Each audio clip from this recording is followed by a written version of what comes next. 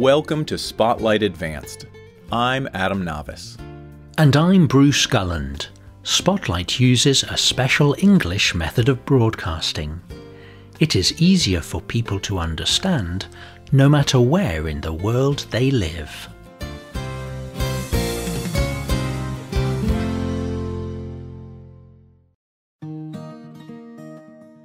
How do you fix a community that is broken? How do you bring people together to make a positive change? Wagner is a city in South Dakota in the United States. There are two main people groups in Wagner. There are many white people, and there are Native Americans living nearby. And like in many other places, these differences have led to racial tensions. Not all people are treated equally.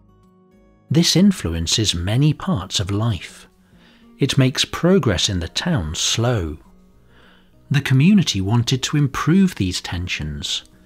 People from different backgrounds and different races joined together to achieve this goal. In 2008, they started with something simple, even though it was also very difficult. They talked to each other. The community in Wagner started study circles. These were small groups of people who met together. They discussed important issues in the community. People did not always agree, but they always respected each other. The community of Wagner saw the benefits of these study circles. They wanted these groups to continue. In the groups they talked about hard issues. They talked about poverty. They addressed how people in the community had hurt people different than them. They wanted to fix this hatred. They wanted to bring more diversity to their city. They wanted to make life better for everyone in their community. They knew it would take time and lots of work. They stayed engaged. Today's Spotlight program is the 8th in a series of 10 programs. In this series of programs, we are looking at 10 ways to fight hate. Hate is powerful enough to damage people and communities. The Southern Poverty Law Center has made this list of 10 ways to fight hate in your community. On today's Spotlight, we will look at the 8th way to fight hate in your community. Stay engaged. Sometimes there is one act of hate that you can fight against. There is one rally or one hateful person. But usually, hate runs deeper. You may have to work for a long time to get rid of it. This Spotlight program is about how to fight hate when the problem is too big or too deep to go away quickly. Big problems like discrimination and racial hatred may take a long time to heal. People must work hard to get rid of hate in their communities. That hard work may take a long time. People must look toward the future. The Southern Poverty Law Center, or SPLC, says that planning for your community's future is important. Every community has problems, but when people do not look at or deal with the problems seem bigger. They become more difficult to solve, and the future of the community looks frightening.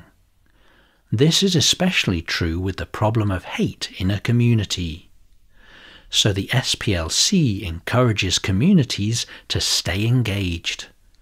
That is, it is important that communities do not give up in the fight against hate. They must plan for the community's future.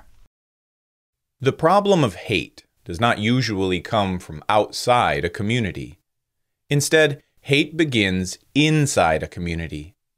Groups of people may blame each other for problems in the community, or people may feel as if they have no voice in their community. They feel unsupported and powerless. Differences and change can cause fear, and fear can lead to hate. Communities can deal with fear and hate.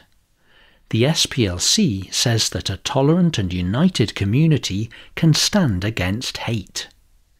Imagine a community that accepts people no matter who they are or what they believe. That community does not accept hate. Hate cannot exist if people do not let it.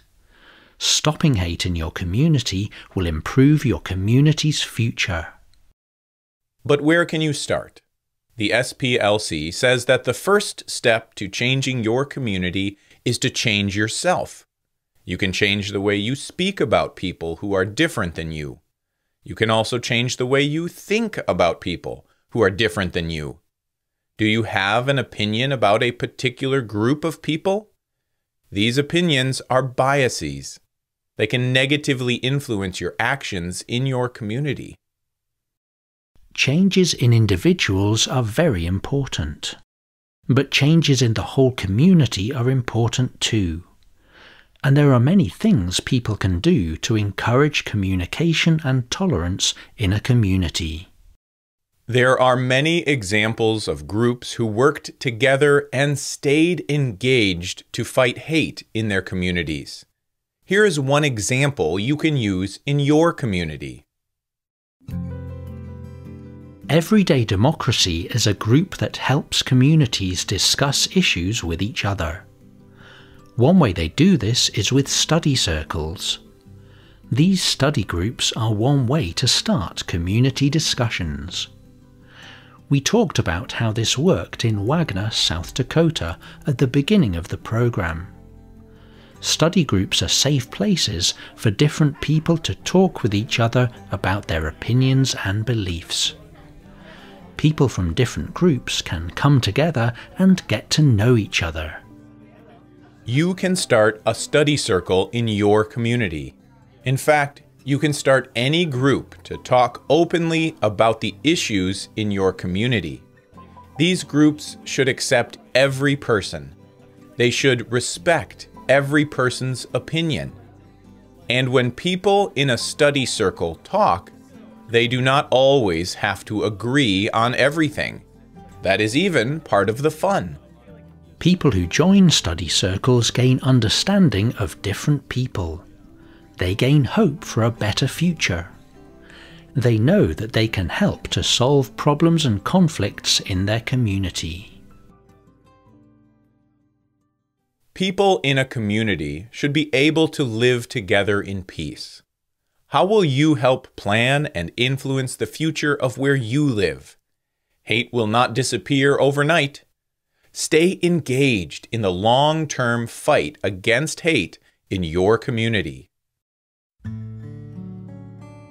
This is the 8th program in a series of 10 programs on 10 ways to fight hate. This list is from the Southern Poverty Law Center. The Southern Poverty Law Center is a group that works toward racial justice. They monitor hate crimes, teach tolerance, and seek justice. Here are their 10 ways to fight hate. Act. Join forces. Support the victims. Speak up. Educate yourself. Create an alternative. Pressure leaders. Stay engaged. Teach acceptance. And dig deeper. Keep listening to Spotlight to hear the complete series. You can leave a comment on our website or email us at contact@spotlightenglish.com. You can also find us on YouTube, Facebook, Instagram, and Twitter. The writers of this program were Liz Wade and Amelia Bergland. The voices you heard were from the United States and the United Kingdom. All quotes were adapted for this program and voiced by Spotlight. You can listen to this program again and read it on the internet at www.spotlightenglish.com. This program is called 10 Ways to Fight Hate. Stay engaged. Visit our website to download our free official app for Android and Apple devices. We hope you can join us again for the next Spotlight program. Goodbye.